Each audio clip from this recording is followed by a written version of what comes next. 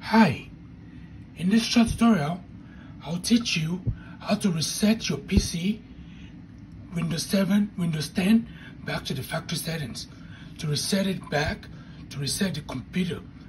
So to do that, you go to the computer screen and you type in reset on your screen. When you type in reset or restore, it will bring up these options.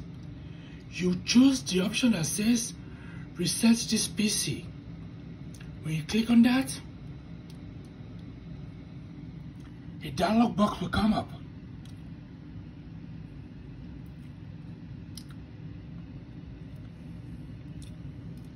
You will now see where it says recovery.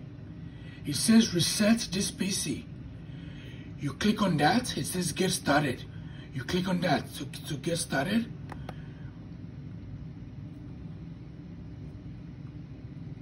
And you have options to keep your files, keep my files, or remove everything.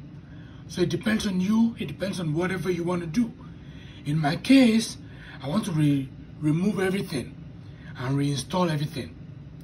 So I'll click on remove all of your personal files. I'll click on that. And Windows will be reinstalled on your computer. Thank you for viewing this short tutorial on how to restore your Windows 10 computer back to the factory settings.